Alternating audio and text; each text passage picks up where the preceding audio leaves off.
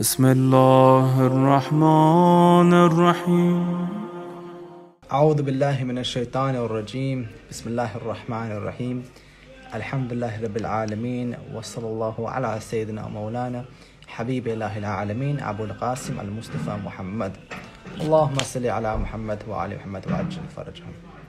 Assalamu alaikum wa rahmatullah. Assalamu alaikum. Inshallah, to those who are tuning in live, to those who are listening later on, welcome to the Monthly Reflections podcast. So good to have you join. If you're listening live or if you're coming later, we thank you so much for making time in these nights for these important discussions. And alhamdulillah, today we are joined by a special guest who I'm so excited that he has accepted to come on the podcast. Alhamdulillah, Sayyid Hasan Rizvi from over the States. Where's he originally from? Is it New Jersey? I don't know. We'll find out. Orlando, maybe. I don't know. But Sayyid Hasan, thank you so much for joining. Yes, and we'll get going, inshallah. So those of you joining, assalamu alaikum, assalamu alaikum rahmatullah. Thanks for joining for a different time as well. Anything for Sayyid Hasan, honestly. So let's see. Assalamu alaikum rahmatullah. Alaikum salam rahmatullah. Abbas, what's going on, man? Yes, Sayyid. Is there a delay? Can you hear me okay? I can hear you. Can you hear me? Yeah, I can hear you. MashaAllah. How you doing? Alhamdulillah, not bad, man. It's been a while. How's everything? Oh, it's been a while. I can't believe we've not actually met. This feels almost criminal at this point in our relationship. I was actually just thinking today, I'm like, I have to free up some time and I have to take a trip to the UK and then meet everybody, especially you and some of the other brothers, inshallah. So, by the way, many people have said to say salam to you. I can't mention all their names, but just take a jami'an salam from the Shabab in London, okay? From all of them. Alaikum salam jami'an. Rahmatullah wa barakatuh. I'm so confused. What time is it where you are, by the way? It's just past 6 p.m. right now. So Maghrib will be in about 1 hour. Where are you? What state? Which place? In Phoenix, Arizona. Ah, mashallah. Okay, so you're on that side, aren't you? Okay, makes sense. Yeah. So it's like how long? Pretty much the farthest you can go in terms of US time, I think, right? Maybe is there one more zone? Yeah, I think that's it. I was really challenging myself with this one because you guys, I think it's MST, so it's a different area. So alhamdulillah. Thanks so much for joining the podcast. Really, really grateful. Alhamdulillah. That's great. We're having Laylatul Qadr here right now. No, alhamdulillah. Yeah, right now Laylatul Qadr. Yeah. Are you at the center right now? Which one are you at? In Haydari Islamic Center. Shout out to Haydari. Haydari. Salam to everybody at Haydari. Alaikum salam. Right now they're doing Dua Jawshan. So I thought to myself, what can increase the thawab except you? Astaghfirullah. No way, man. No. Yeah, Haydari's a great. They've got a brand new center here, and so you know how the center's changing because of the needs of the community are changing quite differently.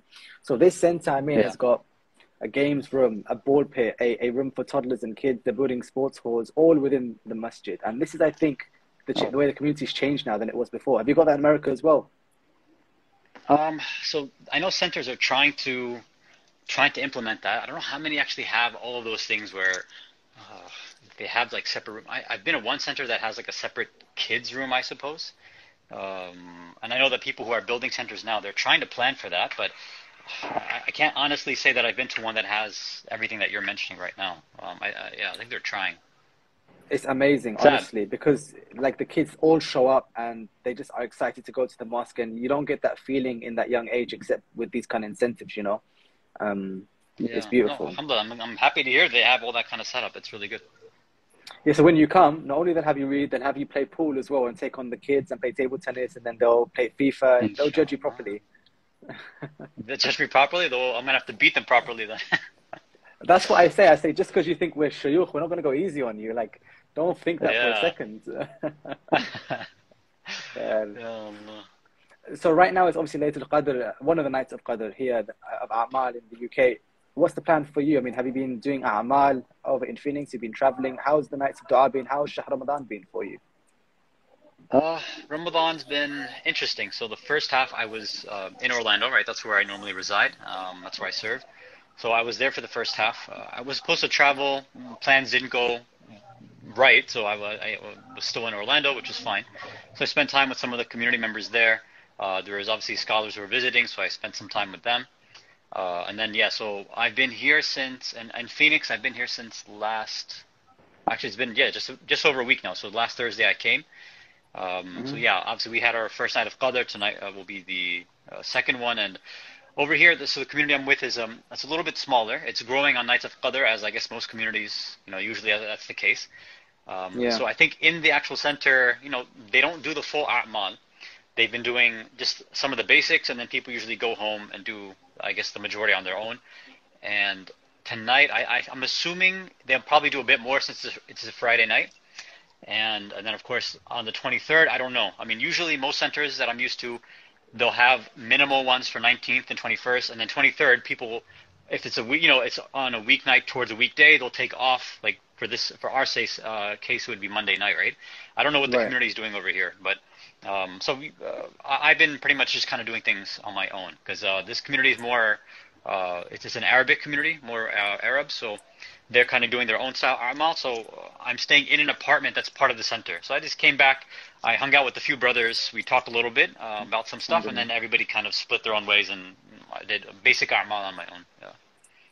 Well, in some ways, I mean, you know how busy you can get in Shahr Ramadan. It's nice that you get to do your A'mal, your du'as, I guess there's a beauty in that serenity, Yeah, I don't know if it was maybe around last time when we had we were with you and Sheikh Hasan Rizvi, and we were talking about, I think, the same issues about this idea we've been developing over time, and now it's a standard sort of cultural community practice where everybody gets together, and that's what we look forward to, get the best reciters, almost like, I don't want to call it a concert because then I'm going to get canceled, but you know what I mean? Like we want this like group experience. And I mean, I understand the benefit of that, but as we were talking about last year, but I think there's a value in trying to do at least something on your own and really connecting on your own. And yeah, I don't know. I personally like that, and it gives me that time that I want to connect. And because, a lot of times people, I think when they do this A'mal, they'll say, if it wasn't in the center, like happening in public or in the community, I wouldn't do it at home. I said, yeah, well, that's a point of reflection, which is going to lead into our topic, I suppose, right? But like that shows you, okay, well, maybe then this is a handicap that we have to kind of get rid of then, because that is not letting us build up our own individual kind of spiritual growth. Maybe, I don't know. Since we spoke, my opinion's changed a little bit on this. So when we spoke, I was like, and I still am to some degree about we need to have dua in solitude and all of those things. But now, especially today, when I came to the center and we're doing dua Joshan together, I feel the warmth of the hive a little bit more than I used to. Maybe it's my own personal journey, but I feel like the communal aspect of dua, it does create something which is palpable and in front of you. You can taste it.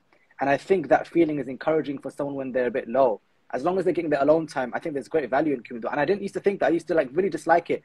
But now I'm really warming to it. I really am. Yeah, I mean, I can't disagree with what you said. And I think especially maybe post-COVID too. I think that's obviously another variable we have to consider, because people have been away from their friends and family and the community for so long that now I think reciting together, and I've been seeing this in a lot of centers, they've been posting up, it's so nice to finally, be back and kind of normalize everything. No dua with masks on, for example, stuff like that. Like these little things I think have an effect. Right. So yeah, I see what you're saying, but I think if somebody can maybe balance it to some degree, then have that time for intimate dua, and then maybe a few things in public. Yeah, I suppose it's a good way to moderate. Balance is the best way of saying it. You know that example they give about you can't look at spirituality the way where you believe you should be recluse from society, like some mystic somewhere who's not involved. You have to do your tadhabur. That example I think is not that practical because in real life we don't have mountains to hide away from in the busyness of modern life. But you got nothing in the UK, no mountains. No, for London, you've got to really drive outside to get there. But like you have to, you have to really change that example for today, where it's be in your room or in your apartment or in your house rather than a recluse. But I think nowadays, because of what you mentioned, we value the communal aspect a little bit more when it was lacking. In the same way, maybe I value the solitude more when it was lacking in my, my personal regime. So I think it's about balance. That's probably right. But even that, sometimes giving the idea of balance, what does actual balance mean? Because, it's a cliche answer we all jump to.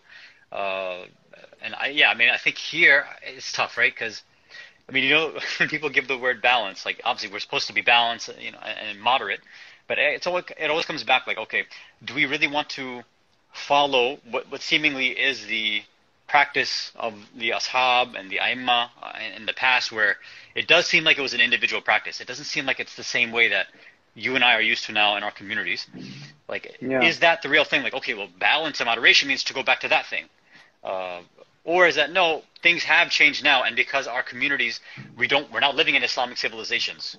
Our communities, we are deprived of that communal feel, so maybe this is a way of making up for it. I mean, I think, yeah, I'm not like super either way, but I think the reason I think I emphasize a lot for myself and for others on the personal aspect is because obviously the community part is there. It seems like what everybody has missed out and forgotten is a private, personal one. So I think maybe that's why I end up spending so much time focusing on that. At least telling people that don't forget that part too. Don't just stay up at the center the whole night, and then, or even if you're going to be at the center with the community dua, when there's times like there's little breaks for food or chai or whatever, maybe take an extra 5 minutes and read an extra line on your own, or read a short dua that nobody else is going to do, something like that, or even a 2 rakat salah. Even that I think maybe may make up for what we're talking about. Maybe, I don't know. Something you mentioned earlier, which almost preempts this point, is people are used to or relying upon these programs to fill that spiritual gap which society simply does not offer you.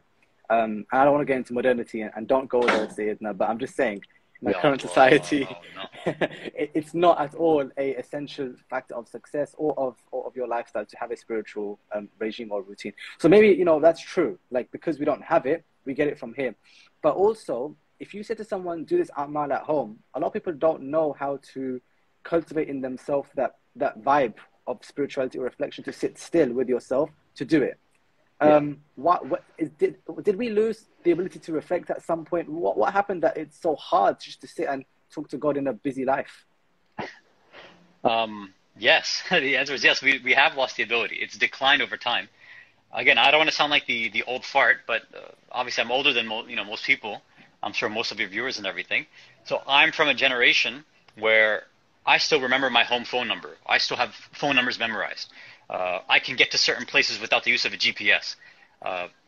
Nowadays, again, same sort of point that I think people are cognizant of, but they just don't care, is that our attention span, our ability to engage in proper cognition, or more importantly, metacognition, has been completely obliterated because of the technology, especially like social media. We don't have that same solitude and quietness and some people would call awkwardness. We're not used to that. And I mean, I'm sure like people right now, even ones who, let's say they're listening right now, at some point, I'm sure people like, I mean, you're used to this, you do this all the time, you've been doing it nightly. People are probably coming in, they listen for like a few seconds or a minute, and then they jump out. And then they listen to something else. They're just, I'm trying to think of what animal, what animal is that? Those ones are just like running about all over the place. In the objectification of any of my viewers. They're all angels. Thanks guys for following. God. Please share Muslim Reflections podcast with all of your friends, inshallah. Say them all, but I appreciate you. Carry on. How profane. So I'll be the bad guy here, no problem. So, and actually I look like the bad guy too. I'm just noticing like the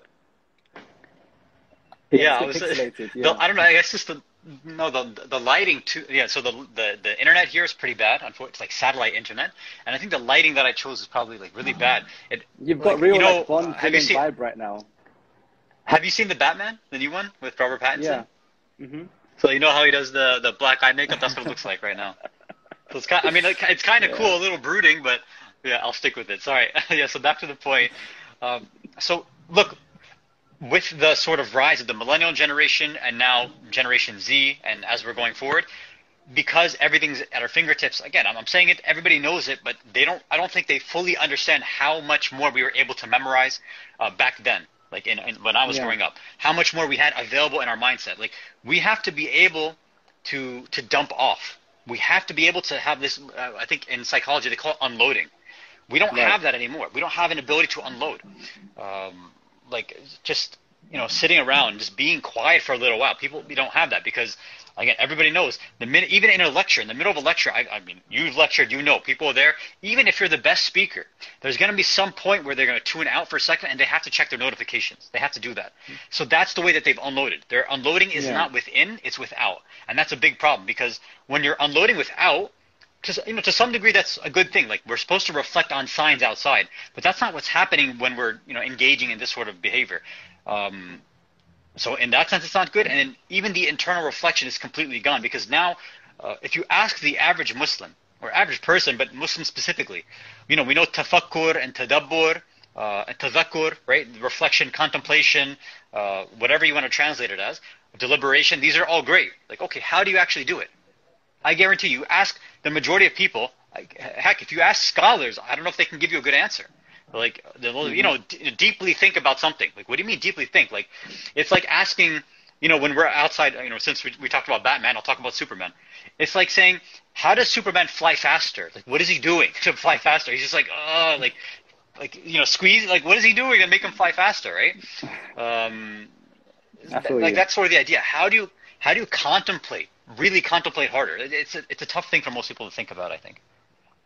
Let's give it like an actual example to make it easier. So these are the nights of dua of Laylatul Qadr. We have so many du'as recommended, and Dua Jawshni Kabir and Abu Hamza Thamari, and even the shorter ones. Okay. There's a way of doing it which is the opposite of what we want, which is without any contemplation. It's a routine, you do it, you go, and it makes no change for your life, and next year comes along and it's the same sins you're speaking to God about. And we don't want that. If we inject pondering or tafakur, tadhabur, these things to that dua, it changes, I think, what you do before the dua, how you approach it, and even after dua, how you look back on it. So maybe you can make it clear for us, before we begin dua, what's pondering before, what's pondering during, and what's the role of it and after as well? Yeah, awesome. So using those three terms, it's good to at least let's define our terms too, because if we've seen this, it's all in the Quran, right? You have tafakur, you have tadabbur, and you have tadhakur. Yeah, asant. I should probably put in a different order, but khair. So now in most translations, you're going to see the word contemplation or deliberation. Obviously, that's not going to help anybody. Like, well, what is that? Contemplation, reflection, deliberation, whatever. Okay. So the ulama in various backgrounds, they differ a little bit. Like, if we're talking about the average mutakallim, they'll just say, think about the signs of God, or they think about the signs of the world, which is one stage, definitely. If you pose the same question to the philosophers or somebody involved in metaphysics, it'll take, let's say, literally a deeper meaning, pun intended, obviously. And then if you talk to the Urafa, then it takes a whole different meaning altogether. It's a different level. I want to try to, because normally when we're even thinking about thinking, we're jumping to the mind right away. What's going on behind you? Somebody passing you chai, or you got some samosas ready for you? They just finished one of the du'as, so that's fine. Okay. If you need to stop and go ahead. No. I finished my part, and I, wanted to know what to do next. That's why I had you on. So alhamdulillah. Yeah. So we have different experts, different dimensions to the action, right? Yeah. So I don't want to go into all that ikhtilafat, right? Because that might overcomplicate things. If we have time, maybe we'll jump into that. But let's stick with, I think, what's good for most of us to understand. Say, okay, let's talk about low or high or these kind of ideas as a process. All of us have thoughts in our mind. It's very obvious. And these thoughts can be different things. You can talk about fikr, which is like maybe thought or thinking to a low level. And then you have this idea of a khatira or khawatir. And these are usually unconscious or subconscious thoughts, meaning you and I right now, stuff is popping in our head and we're not really active in that process, right? It's something popping in my head right now, like, who's talking, I heard some sound randomly, or I'm thinking about food or whatever it is. It's not me consciously, actively, with my own free will, engaging in an active process. These other things, meaning tafakkur, tadabbur, and tadhakur, these are active processes. So it's not just something that just happens to us. It's something that we have to use our free will to actively engage in. Okay, so that's one thing. Now we're talking about, okay, well, what is it? What are we actually doing here? So the way that some ulama say is tafakkur and tadabbur are active processes, and the conclusion from these, there are two different styles, the conclusion should be tadhakur. Like, that should be the end result. Okay, let's start with one by one then. Tafakkur is this. Tafakkur, what some ulama say is, first is a person, I think another translation that I'll give is that's maybe a bit more precise is analyzing or analysis or a critical analysis, examining things in as many variables as you can.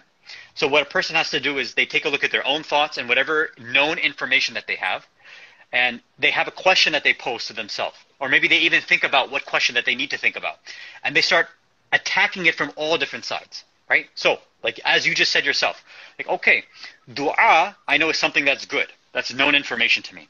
It's something that we recite, and it's usually in Arabic that I'm reciting. Okay, that's also known information to me. I'm supposed to be connecting with God. That's known information. So now, like, there's other questions that can come alongside that I don't know the answer. Like, okay, well, how do I actually connect with God through the dua? That's an unknown to me. Sure. Do I do it in English or Arabic? That's an unknown to me. Maybe I don't know. And then from there, you can spring off in a whole bunch of different discussions. Because if you try to ask the question about how do I connect with God and do I recite it in English or Arabic, well, you have to say, okay, well, does Arabic have any intrinsic spiritual value? Okay, that's going to branch off into a whole set of other questions as well too, right? Okay, it may have value. If it has value, does that mean I need to recite in Arabic then? Because if it does have value, maybe reciting in Arabic is the ideal. Well, somebody might say, okay, but I don't have that Arabic intrinsic value. So now I have to default to go back to English. Like, okay, fine. If I've already said that Arabic has this intrinsic value and I don't know it, maybe do I have to listen to somebody recite the Arabic and then watch a PowerPoint of English? Is that going to be enough value? So you can see it. This is like opening up like a rabbit's hole. For those of us who have like very kind of, let's say, ADHD personalities who are used to, in the middle of research or asking a question, you jump into multi-tabs, right, on your browser.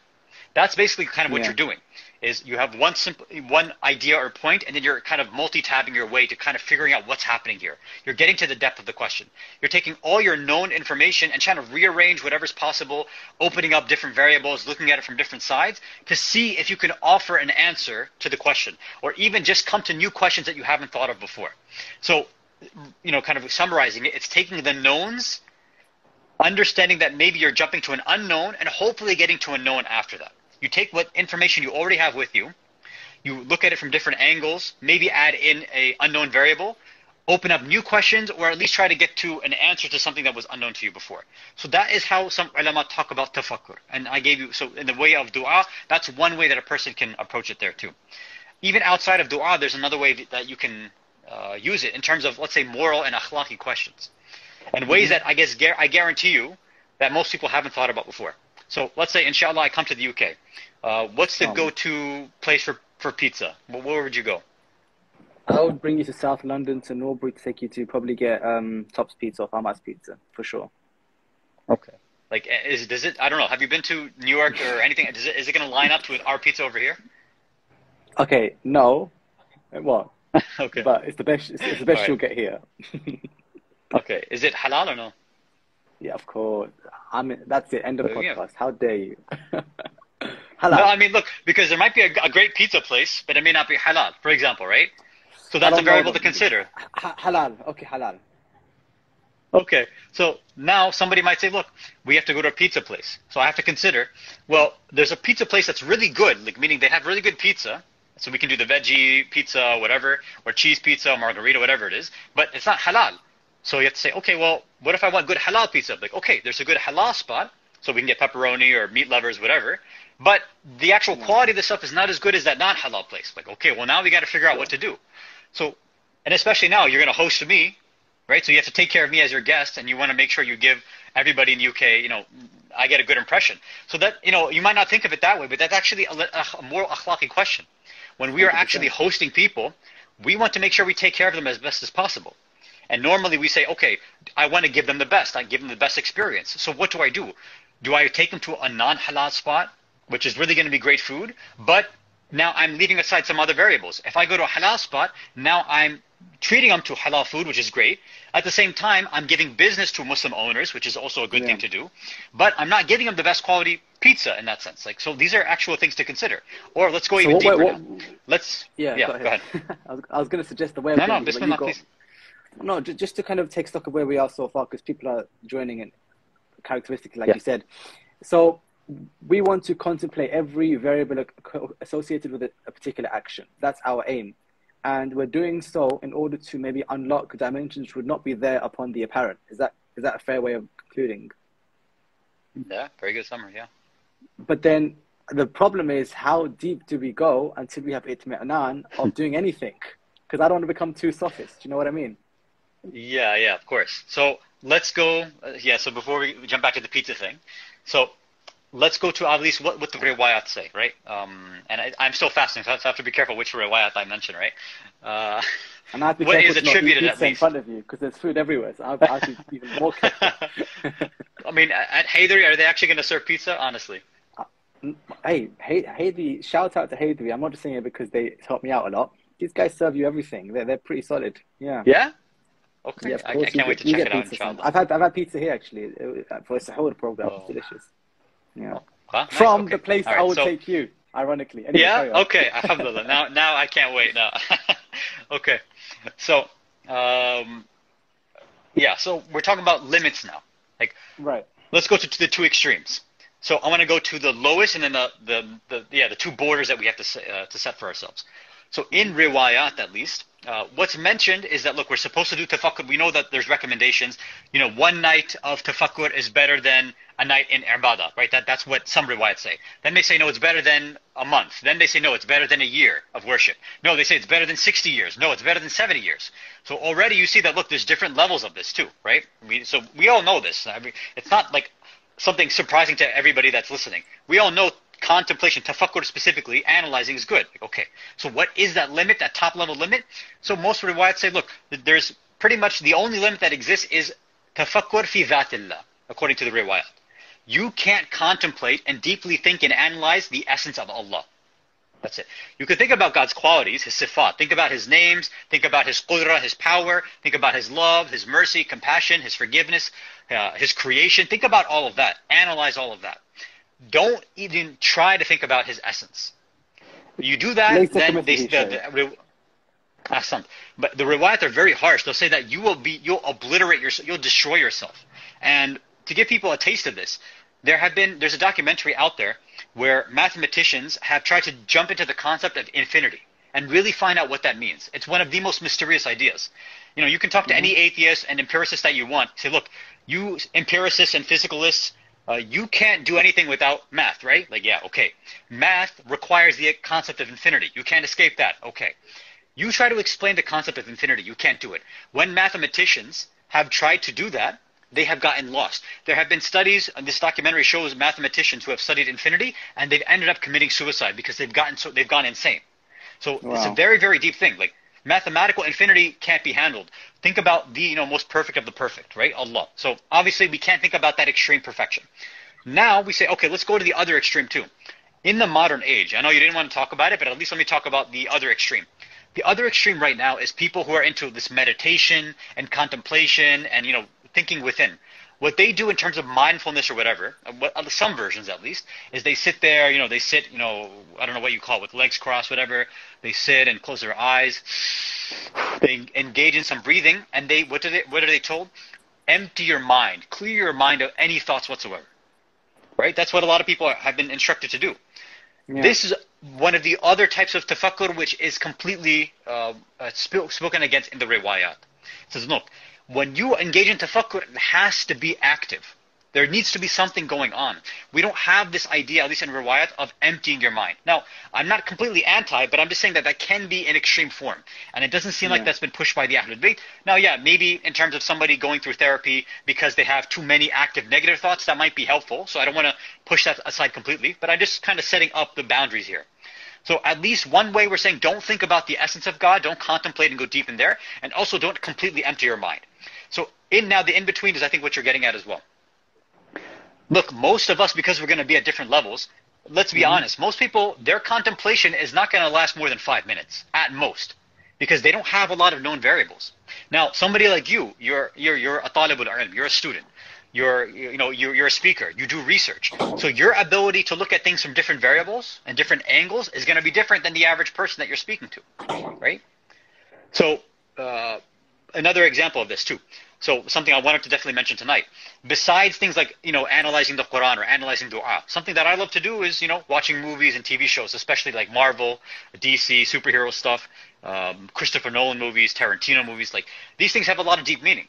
So somebody like who's into philosophy or moral philosophy, things like that, you can analyze something like that to, in a lot of ways. But somebody else who's just watching for explosions and action, they're not going to analyze anything. So it also goes back to the amount of ability that you have to, and not everybody has that deep ability. So I know we're speaking about this fear that somebody's going to get lost. The average person is not going to get lost, right? أَكْثَرَهُمْ لَا يَعْلَمُونَ أَكْثَرَهُمْ لَا يَتَفَكَّرُونَ. They're not even thinking in the first place according to the Quran. So we're saying, look, we're trying to people, we will not even engage in any of it, let alone too much of it. Hasan. Because it's a conscious thing. So, like it's an active thing. You have to intend tafakkur to go through it. It doesn't just happen by accident, I think that's. And you're right. There are people who are overthinkers and overanalyzers. Yeah, I agree with that. There are people who are overthinkers and overanalyzers, and that's its own sort of spiritual issue that needs to be taken care of. But I would say the majority are like that. So when issues come up, naturally, that's why we are pondering and tafakkur in order to work through ideas or make progress or even growth in general. Just to develop. A sister has made a very nice point, Sister Fatima, which is, what if does there need to fix something which is not working? For example, she says, do we need to change just for the sake and end up messing up as you don't have the know-how? I think the point she's making quite beautifully is some people are already at a balance already. Why would they go through a period of discomfort to chase something if they could end up ruining the peace of mind they already have? No, it's a good question. It's a good point. So, one, we have to remember that, look, tafakkur is obviously something that's been recommended. It's Quranically recommended, meaning we've been told, insan, you have to do tafakkur. And again, inshallah, as we go through the points back and forth, we'll talk a little bit more about what that really means and what it looks like. And the whole idea is this, because I guess let me give the point now. So the whole idea of tafakkur and tadhabur, whenever we end up defining that, inshallah, of engaging in whatever that process is so that we end up going to the goal, which is tadhakur, this deep remembrance. Can you define every single point? It would be helpful if we define them properly now. Just what are we doing? Tafakkur. I was trying to, and then I got stuck in pizza, and then we jumped everywhere, right? So we said tafakkur, let's go back to that, was taking known variables, looking at it from different angles, and maybe coming with new unknowns, or even coming up with conclusions. So that's tafakkur. I'd say analyzing or critically examining things from a different lens. Then you have tadabbur. Tadabbur from the word dubur, right, which means end or back. So the idea is, this is basically, I would say, prediction, or you could even call it debugging, which is basically somebody, if they understand the idea of cause and effect, what they're doing is they're taking a question or an issue, a problem they might have, a mas'ala, and they're trying to say, look, if it goes through, this way, what's going to be the end result? What's going to be the conclusion and natija of that? That's tadabbur specifically. So, أَفَلَا يَتَدَبَّرُونَ عَلَى الْقُرْآنِ, right? You have ayat that are talking about like that. Like, why don't they do tadabbur on the Quran, on the ayat? So why is it saying that? It's saying, for example, that, look, if you know that, for example, Allah is Ar-Rahman Ar-Rahim, the only thing that comes from God is mercy, right? Rahmatuhu wasa'at kulla shay. His mercy encompasses everything. And especially the Urafa, focus on that. That, okay, if everything is God's mercy, and then in my life I'm going through difficulty, or I didn't get that job, or a loved one passed away, or I have a sickness, or whatever it is, I'm like, okay. Now I'm like, let's take Allah's mercy to its logical end. That whatever's happening negative in my life has to be His mercy.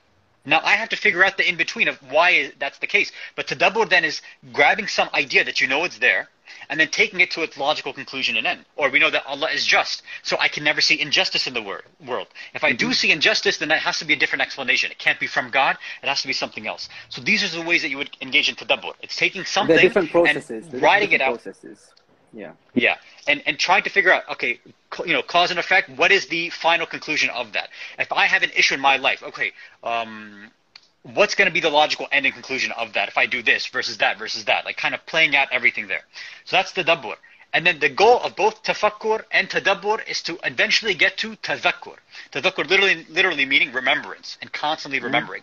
The idea is, all of us, we need to remember God. We have forgotten about Him, about all of His signs and His love and His mercy and compassion. We need to remember it constantly. If we had that constant remembrance, we would just be expressing and manifesting that love everywhere we went. But the problem is we don't do that. So if we engage in tafakkur properly, if we engage in tadabbur properly, then we're able to now to do tadhakur. Why? Because we have all this information in front of us now. We've gained all these new conclusions about God, about creation, about reality. So that means now I have to just keep remembering that information. At any point, if I forget, then I have to engage in tadhakur and try to remember what I had forgotten. And that could be something simple, like some atheist maybe comes and calls into question my belief in my iman. Like, how can you believe in some imaginary fairy, with all these issues going on in the world? Look at these homeless people on the street. How can you believe in this merciful God? So there, I've already done tafakur. I've already done tadhabur, so now I just do tadhakur. Like, look, I already remember, I know deep down, I've already gone through the proofs of God's existence, the proof of His mercy. I've read the Quran, I see the examples of the Ahlul Bayt, and there, I'm around mu'mineen and ulama who express that mercy. I'm just remembering all that, and that brings it back to the forefront of my mind and my heart. That's where tadhakur, that's where we all want to be. We want all of that Islamic information, all those names of Allah, the Asma al-Husna, to be a part of us, and all we have to do is constantly remember them. And the ideal, of course, is that we're doing it in every single moment. But for most of us, it might be we forget, and then we have to remind ourselves constantly. So Laylatul Qadr is one of those best nights, and all these nights of Laylatul Qadr, because it's like, look, constantly remember these things if you can. If you didn't remember them, now going back to your original point, here's some du'as for you, so you can remember these ideas. We'll give you all these names of God, thousands of names of God, so that you remember what God is capable of, what He really is, so that you do tafakkur and tadabur on the names, and then after Laylatul Qadr, now you can do tadhakur and remember those names outside of Laylatul Qadr as well. Is it fair to say that tafakkur and tadabbur are processes, whereas tadhakur is a state? The highest level of tadhakur is a state, definitely, for the Urafa and those who have made it to the top, like that, the ulama. For most of us, it's also going to be a process too. But so it's still, there's an activeness there too, right? Again, like I said, so you're in a situation, you need to do tadhakur and remind yourself of the very stuff that you just did ghafla of and you had forgotten for a second. But again, so there's opposites we have to be aware of too. Tadhakur usually sits opposite of ghafla. Like, I was unaware of something. I forgot about it. I did nisyan, but no, it's deep down somewhere in me. I just have to unlock it and remember it. That's if you actually have the information in front of you. The tafakkur process is that, look, there's other stuff I haven't gone through yet. I need to examine things. It's majhul, it's unknown to me. I have to actually go and do some research or thinking. And tadabbur is the same way. I actually haven't thought about it. Now, again, some urafa may say, and some philosophers would say, actually, in reality, everything is within us. This is where it gets controversial, right? Like, everything's actually there. So, in reality, everything is tadakkur. The lower levels of it are tafakkur and tadabbur. But again, I don't want to say it's semantics, because it isn't exactly semantics, but I think for our limited discussion right now, I think I want to set it up so that we're engaging in tafakkur, tadabbur as lower level processes, like, a good sense of metacognition. But the idea is that once you've done that enough, then tadakkur is now your kind of standard operating procedure, where I have all the known stuff within my soul already there. I just need to recall it if I ever do end up forgetting it. Beautiful, and thanks for not taking it to Wahdat al-Wujud, because we'd be somewhere far away. But that's a very beautiful point. That makes me think of something else.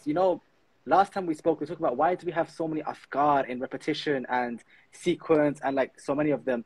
And here's a good answer, because you need to become habitually in the routine of doing tadabbur and doing tafakkur to get to that level. That's why we are pushed through these regimes and these processes. You know what I mean? Yeah. I mean, it's like anybody else, right? We're whatever in something else.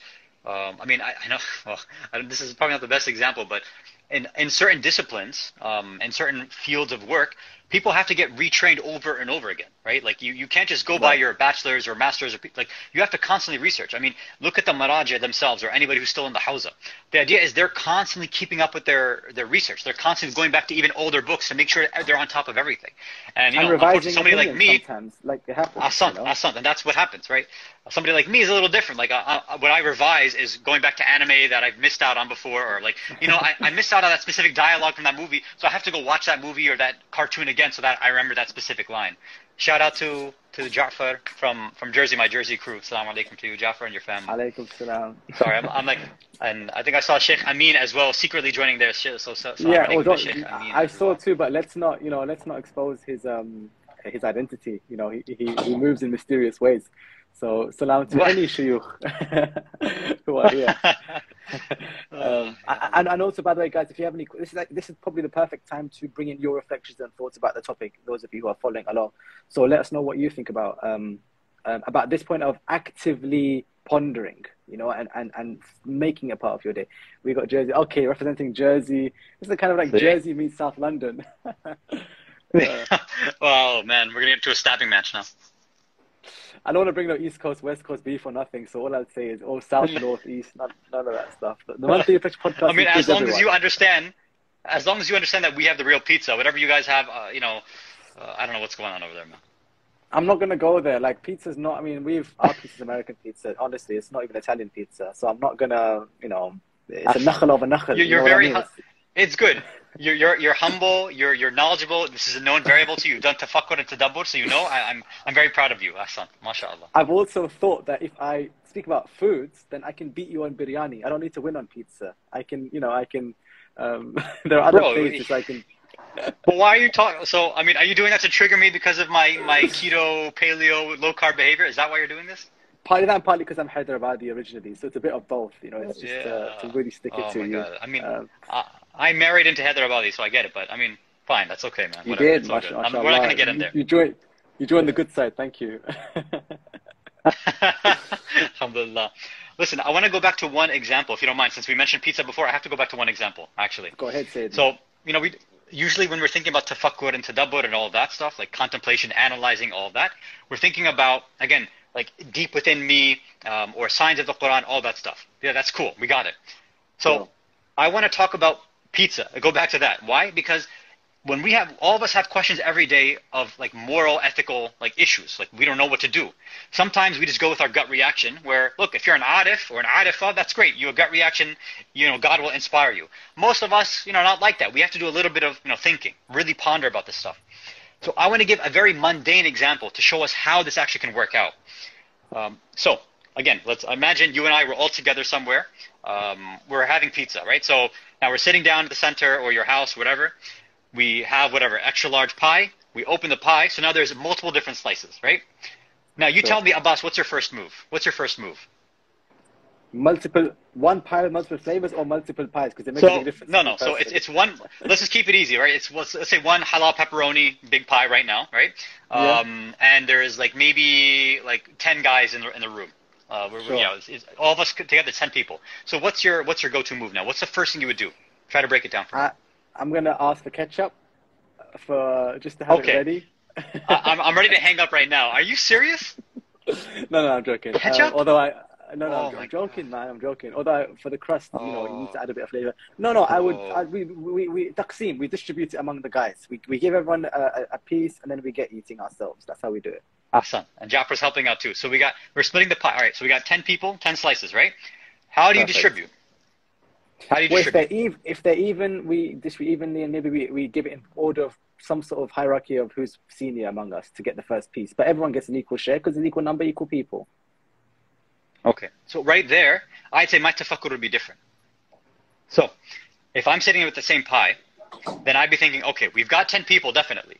But now there's other variables. Again, this is thank you, Jafar. So stuff for all the ketchup. So it was a joke, I hope. But anyway, I mean, maybe that's probably because their pizza there is disgusting. I think that's why they're saying that. But anyway, we get sidetracked there. Oh, man. Okay. So we've got 10 people there, sure. But now we got people who, let's say, are hungrier than other people.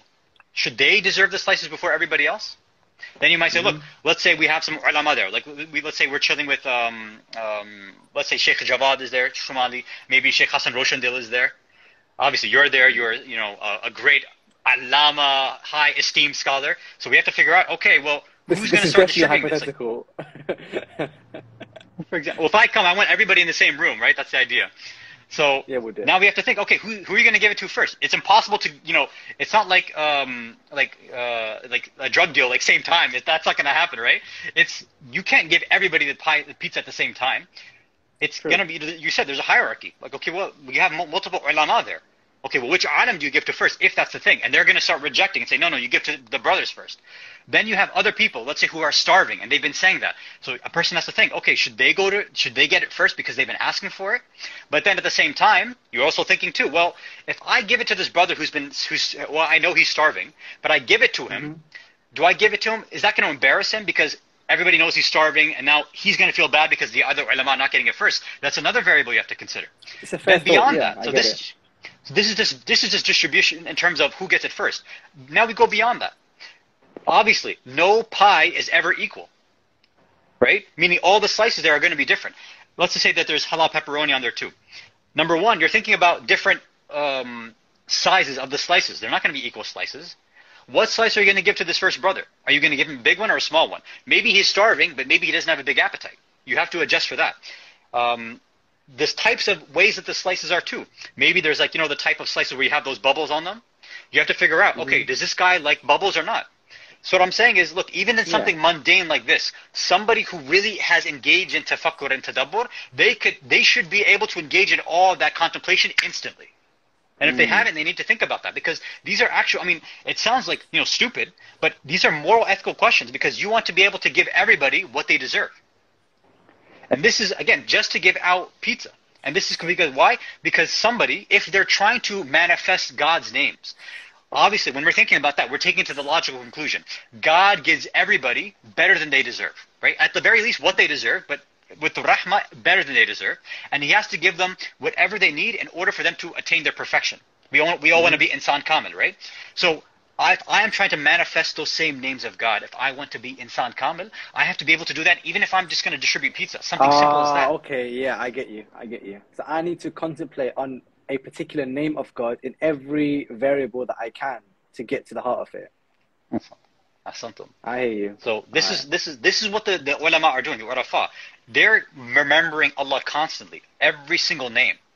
And in that, every single time, you've seen, I'm sure you've heard the stories. Even when you see the urafa, like they say that, if I'm not mistaken, Allama Hasan Zadeh Amali Marhum Rahmatullah Alayh, Qaddasallahu Sirru, when he would eat like fruit, like a simple strawberry, he would take forever just to eat it, because the whole time he'd be remembering Allah. Like every bite, he'd be thinking about, just think about a strawberry. A strawberry is one of the only fruits where we're eating, because all the seeds are on the outside, right? Like, if I'm not mistaken, right? All the seeds are there on the outside. It's an abnormal fruit. And it's very interesting, right? Because the shape of it is different than other types of fruit. The way that the stem is. All these different things are being considered. He's sitting there like remembering Allah. And all of us, we're just trying to get to the slice of pizza as quick as we can and get it over with. For them, even something like eating is a divine action. I'll give you an example from tonight. Ali ibn Abi Talib looks at a plate of food on his last night and says, why would you give me 3 separate pieces of food? Like, why would you do that to me as your father? I don't look at the word like that. He looks at food as an example of the names of God. Like, it's a whole next level of being present, really is. You had to do it. You had to bring in Amir al-Mu'mineen alayhi salam. And the other part, which I think is, especially on these nights, is good to remember of him as well, is they say the last few nights, because he knew his death was coming soon, his shahada was coming, they say that whenever he'd be served food for iftar, he would have maybe 3 bites max. And right, in some riwayat it says that. And of course, the people who are hosting him, whatever family he was with, they say, eat, as typical happens in anybody when they're hosting, like, eat more, what are you doing? He said, how can I'm getting ready to meet my Lord, my Rabb. I can't come to him with a full stomach. I want to come to him hungry. And again, I know there's people, at the centers right now on Laylatul Qadr, and in this whole night of Ramadan. It's the cliche sort of joke that you and I are used to, that, Ramadan, we're supposed to lose weight, we're not supposed to eat much, and iftar, we go crazy. Yeah. And you know me, I'm a big advocate for healthy eating, especially in Ramadan, where we have a really good habit of not just spiritual perfection, but at the very least physical perfection. We can actually help our minds and our bodies out a lot in this holy month. And all of us who are crying and in this shahada of Amir al-Mu'mineen, I'm like, look, if you want to live his life, okay, well, I'm not saying die in your sujood. Obviously, most of us will never get to that sort of level. I'm not saying go out and fight like him, like Haydar in battle. We're not going to get that. Most of us won't get that opportunity. At the very least, eat like Haydar, right? I'm not saying, live and die like Ali like that. I'm saying eat like him on the nights when he knew he was going to pass. And this month of Ramadan, where any of us could lose our lives, try to, at least when you break your fast, make it simple. Have some water, warm water is a recommendation, a little bit of salt, and a date. Break your fast like that. And if you can, at least pray your Maghrib and Isha first, and then, have that small amount. And then maybe like an hour later, have a bigger meal then, right? Try at least to manifest these qualities of Amir al-Mu'mineen if we can. Especially on, a night like this when we're really trying to remember his shahada. I think that's like very practical stuff that I think we toss aside. I would add sleep like him. On the last night, they say that he doesn't sleep that many hours. He wakes up and goes back to bed and recites strange mystical poetry, looking at the stars and prays salat. And he almost seems restless on that day. Nights of a'mal come. Why don't I have that same feeling? Well, let me stay awake and see what this night can give me. Who knows if it's my last night? Let me try and have the night of Ali ibn Abi Talib.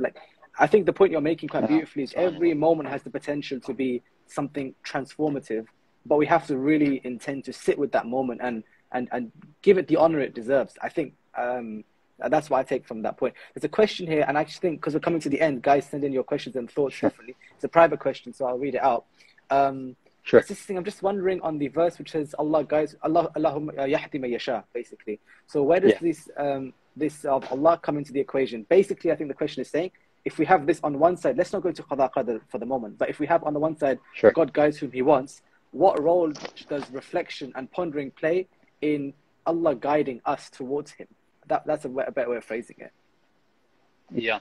So we'll just stick with, so number one, first of all, those translations obviously are not helping anybody, right? Allah guides whom He wills and misguide whom He wills. So the way that most ulama are saying that we should, mufassirin are saying, look, the way that we should be thinking about these verses is that Allah guides and gives hidayat to whoever wants hidayat, and will misguide whoever wants misguidance. So somebody who's actively, truly, sincerely, with real ikhlas is actually looking and searching for Allah, then they are, engaging in this contemplation. And Allah saying, look, we know the sort of the cliche lines, right? That Allah saying, look, that means intellectually, spiritually, you're taking a step towards me. So then I'm going to run towards you then. So yes, maybe our initial tafakur into contemplation and analysis is going to be very simplistic. No problem. God says, look, I'm going to fill in all those other blanks for you. No problem, right? You fill in one variable, or fill in one blank. I'm going to take care of everything else for you. No problem, right? Beautiful. It's almost like, especially we're in the month of Ramadan, God's saying, we're His guests, right? He's the one who's hosting this banquet. So God's saying, look, this whole feast is for you, but maybe He's like, look, all I need you to do is cover the tip, right? Just take care of the tip. Take care of the, I don't know what you guys do in the UK, but at least we're forced to kind of do that, and that's the akhlaq in America, unfortunately. We tip out of social awkwardness. We tip too, yeah. Okay, so it's the same, unfortunately, yeah. I wish we got rid of that, but anyway. So God's saying, look, you just do very minimal, right? You throw in a few bucks.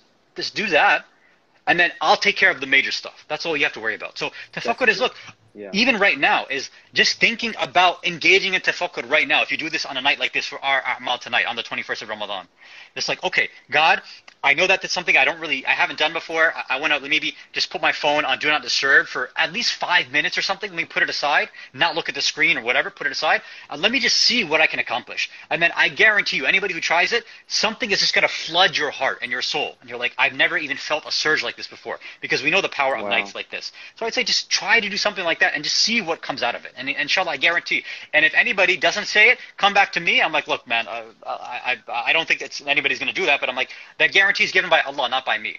So you can come and complain to me if you see otherwise. I thought you were doing Agha better line, do la'anat of me if it doesn't work out. I thought you were so close to concluding. No, don't do la'anat on me, man. I'm already mad'oon as it is. I don't have the space for extra la'anat right now, man. No, inshallah, only love. That is such a beautiful word of encouragement for someone who wants to get the most of these nights. I'm glad whoever's listening, either live or later on, that they heard it in the nights of Qadr. Like, it's just like, make that time in your night and just let Allah fill it with whatever He wants to fill it with. But something will come. All you've got to do is make that time. It could just be managing a place or literally a time in your schedule, or taking a few minutes from your routine, and whatever comes from it, comes from it. And just let yourself have that. I think that's a really beautiful point. Yeah. Definitely. And, it doesn't have to be this direct one too. So what we call the sort of religious direct one is like, okay, again, think about the creation of Allah, look out at the world, look at the beauty, the stars, it's just the sitting moon, with yourself. all that. Literally, it's just sitting with yourself. That's all we're advocating for, honestly. So, like I'm saying, like there's a few different versions. There's the sort of direct versions, which is meaning like du'as, Quran, like that's great. You have creation, that's also good too. There's internally looking in yourself, that's also a good one we need to do. Like thinking about my own self, like am I really being sincere? People will say, people say this all the time. I'm trying my best. Like, look, be honest with yourself. Are you actually trying your best? I don't think anybody who's really being honest, like self-honesty is very difficult. You mentioned Ayatul Bahjat, I'll give you the advice that he gave to, very famous advice, rahmatullah alayh. He said, look, everybody else outside of you, you give them husnul dhan and benefit of the doubt. Think that they're doing their best. For your own self, you do the opposite, su'u dhan. You always make sure you're harsh with yourself, like, no, I'm not doing enough. So that's the internal. But I'd say even for the mundane dunyawi actions, even there we can insert a little bit of contemplation and tafakkur. Right? That's what I mean. Like, so I mentioned like Marvel DC stuff before. Like, even if, let's say, you can't stay up all night and do du'as all night. I can't do it. Maybe you can do that, Abbas, but other people, it's going to be difficult. So look, let's say you're in your downtime, you're scrolling social media, you're looking at some memes, or you're watching a movie, whatever it is. Even there, why don't you turn it into a divine action? Like let's say you're about to watch a movie, you're about to watch a TV show, you're again scrolling through whatever. Start off with like a Bismillah, right? Bismillah ar-Rahman ar-Rahim, maybe even a salawat, which might sound strange, but like just do that. So at least your mind is now a bit more divinely connected, and then do what you're doing normally. And then where you feel you need to stop and reflect even on those things, like, okay, let's stop and think about that. Like I was with some brothers the other day, and we were comparing and contrasting just the character development arc of Tony Stark and Steve Rogers, right? Meaning Iron Man and Captain America. And then comparing and contrasting to Batman. Like, they're completely different arcs. And that, all this stuff is about character development and stories of the soul and things like that. Like, all of these things, they have an effect too. Like, okay, these individuals, they had a growth in their life. How does that inform the growth that I may have in my life as well, right? Outside of the superpower part, like whatever, or the, technology, just the thinking about somebody making these, changes or sacrifices in their life. Like, it's something that even with movies and TV shows, you can actually do that. I'm not encouraging to go out and watch all this stuff. If you do it, I'm saying make it a part of your life. Right? That's what I'm saying. Yeah, I mean, look, if you're ready for the movie tafsir sessions, then you know me, I'm down for that anytime. Yeah, you're the expert in although I can hold my own for some traditions. Inshallah, definitely. We'll see about that. Okay, Hassan, I'm looking forward to sitting down and discussing. Inshallah. What I would like to conclude from that point, and actually for the podcast, because we're coming to the end, is to seek meaning in literally everywhere or anywhere, and go through those processes that you've given to actually find that meaning, and not just touch the surface, but to go deeper. But interestingly, in Shahr Ramadan, even if you touch the surface, Allah will give you so much more, which is His promise. So we're in the best possible time now to try this, really. And then after Shahr Ramadan, we kind of continue with that habit of deep thinking. It's a terminology issue, really, to describe this thing. It's a feeling we all know, to take it more seriously, I think. Yeah, definitely. We are coming to the end. So, and those of you listening, thank you so much for your questions and your thoughts. Fatima, I know you mentioned a question, but inshallah, we've already touched it, and we can touch on it later. Sayyid Hasan, what would be your last words to those people going into A'mal or have just finished A'mal? How can we apply this to the A'mal? And by the way, you have 2 minutes before this cuts off automatically. How would you end for us? Ya Allah. So I think one person even asked the question about, like, how do you make sure you're not too self-critical? Like, look, when we remember the major principle is Bismillah ar-Rahman ar-Rahim.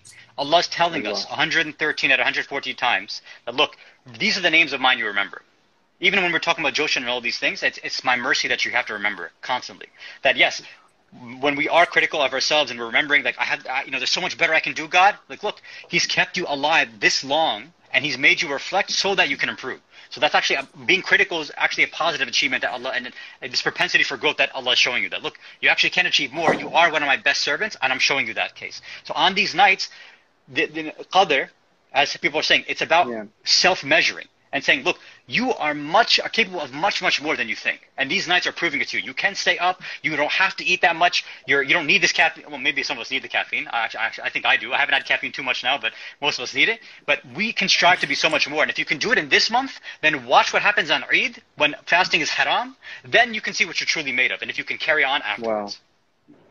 Wow. Ahsan, said that beautiful. We encourage everyone to follow the advice and to do, pray for us as well, inshallah. And really to spend these nights to find out, to take as much as God wants to give you for these nights. We hope everyone collects provision in abundance, inshallah. Thank you, Sayyid Hasan, for coming on the podcast tonight. It was exactly what we need in the nights of Qadr. Thank you. I'm going to go and eat now, and inshallah, best of luck for you to get until iftar, inshallah. And, inshallah, yeah, thank you so much for coming and making time for the podcast. On the nights of Qadr, may Allah accept all of your amal. Please keep me specifically in your du'as if you can. My family and our teachers and everybody and the ulama and all those who are struggling overseas, obviously keep everybody. And we're praying for your communities as well. And hopefully we all get to see each other and have these kind of discussions in person one day, inshallah.